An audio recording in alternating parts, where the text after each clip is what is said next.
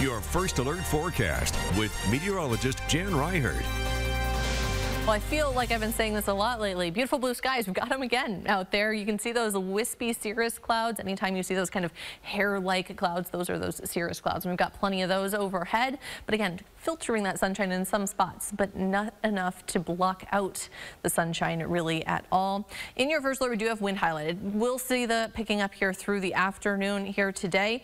Overnight and into tomorrow, starting to see that picking up even more. I think tomorrow is when we're going to see that more highlighted in that orange color versus that yellow color.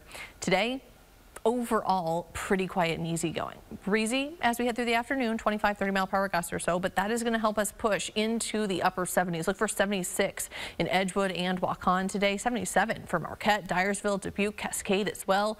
A very nice afternoon. As we head into our northwestern zone, look for around 80 in Allison and Waverly, LaPorte City, 81 for Waterloo, and 77 in West Union. In our central zone, around 80 for Cedar Rapids, Vinton, around 81, Traer around 80, and Belle Plaine and Toledo pushing into those lower 80s as well. 80s pretty common for our southern zone with 81 in Iowa City, Sigourney as well, also in Marengo, North English, Riverside, Brighton, all up to right around that 80-degree mark. Southerly winds, southwesterly for overall for the next several days. Either way, bringing in that warmer air for us. Now, by Saturday, you'll start to notice that turning a little bit more out of the west, eventually turning more out of the north as a front passes through. That's going to cool us back down through the weekend. But today through Friday, really seeing those warm winds and keeping things very warm.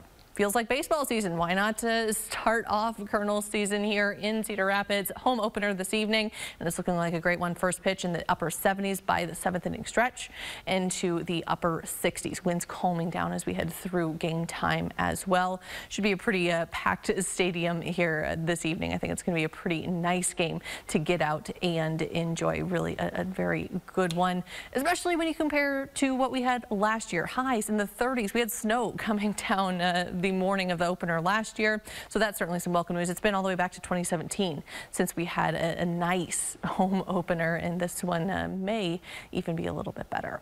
Tonight, temperatures for us into the middle 50s, mostly clear skies overhead. Tomorrow, we'll push those temperatures up a little bit more into the lower 80s for pretty much everyone out there tomorrow. Winds do pick up, though, as well for us as we head through the day on Wednesday. Thursday also could see those gusts in that 30 or 35 mile per hour range, but full sunshine overhead.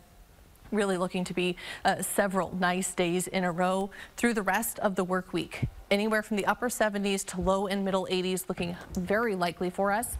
As we head into the weekend, then we'll start to turn things around. That blocking pattern that's keeping us so warm and mild here, that's going to break down. We're going to start to see temperatures dipping back to a seasonal range. It looks cool compared to the 80s, but that's where we should be this time of year, is the upper 50s, Jackie. So we'll be back there. We'll have those rain chances back here this weekend, and certainly we do need the rain as well. We had our little week of summer, but back to spring. Yes, back to reality for us as we head through the weekend and early on next week. But hey, summer's coming, but before too long, we'll all be complaining about the heat. It's too hot, there's bugs, all that fun stuff. All right, thanks, Jan.